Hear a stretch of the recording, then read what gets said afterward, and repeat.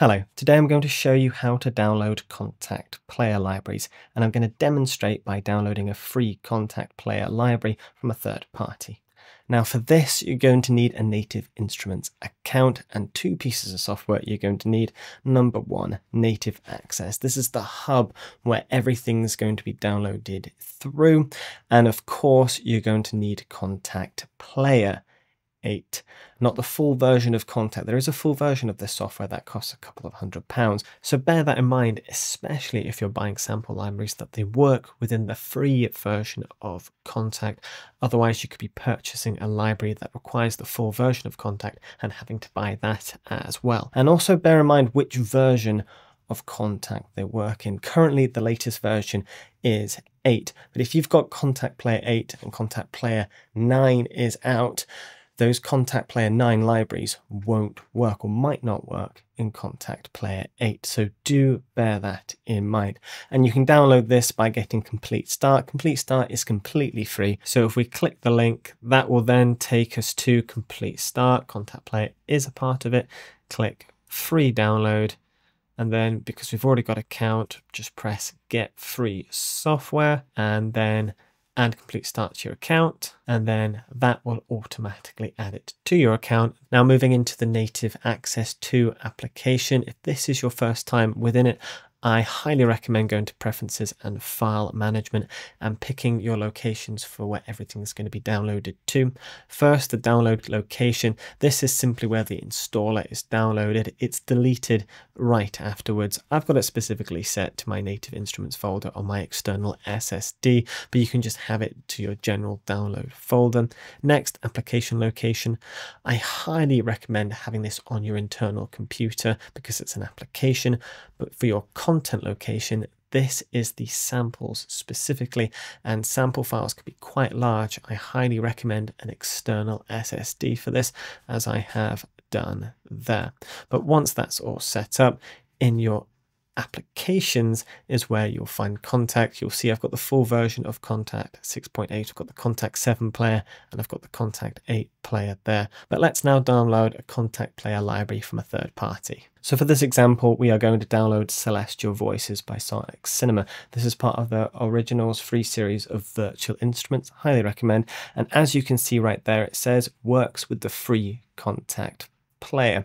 Now again, if you want to know which version, sometimes you have to scroll and it's in the details, and for some reason it's not telling us, but I think it will mention it in the email. So I've clicked right down there at the bottom, I've said free download, then you need to type in your information, then select which instrument you want. I've already got the other three, so we're just going to select Celestial Voices. You do have to subscribe to the newsletter, but you can unsubscribe to it as well afterwards, and then of course agree to the license agreement.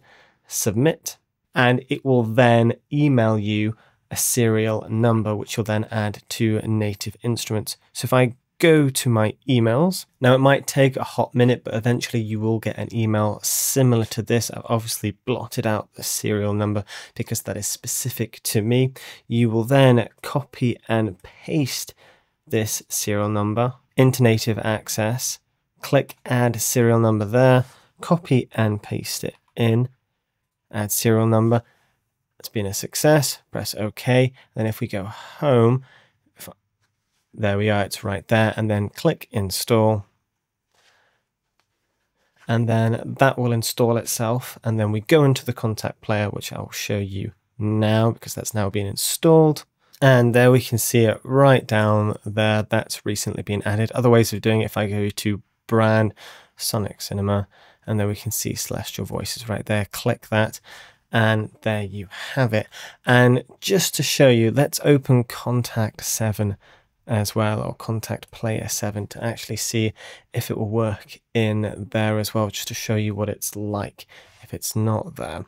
This is Kontakt Player 7. You can see it there at the top. And if we go to Sonic Cinema, we can see there it's not appearing. So a good troubleshoot, if you downloaded the library and you can't find it within Kontakt Player, the first thing to check is which version of Kontakt Player you've actually got open. As you can see there with 7, it's not there, it's not working. But if I again go back to my Kontakt Player 8, you can see it was there and working fine. So do bear that in mind. Now, we won't go through the whole process again, but just to show you a couple other examples, Fracture Sounds do a great series of free virtual instruments called Blueprints that all work within the free Kontakt Player. I'll leave a link in the description. As you can see, they're free. And if we specifically, let's just click on the bass guitar, you can see there runs in the free Kontakt Player. You're going to want to look for that. And if you actually click on it, they've got a link specifically to Kontakt Player, and it loads Kontakt Player 8 as well when it eventually does load. So that kind of helps and hints at that as well. Now, to show you an example that won't work within the free version of Kontakt, we're going over to Sound Iron, the Olympus Symphonic Choir. We can see it's open format. If you come down here, Kontakt full version required. If you download this and only have Kontakt Player, it'll work in a demo mode. So bear that in mind. Again, down here, Kontakt 4.2 or later, full version required. Do look for that. Sometimes it is in the details. But hopefully that's been very helpful. Let me know if there's anything else you want me to cover, or if there's anything I've missed that you want me to go through in another video. But thank you so much for watching. I'll see you in the next video.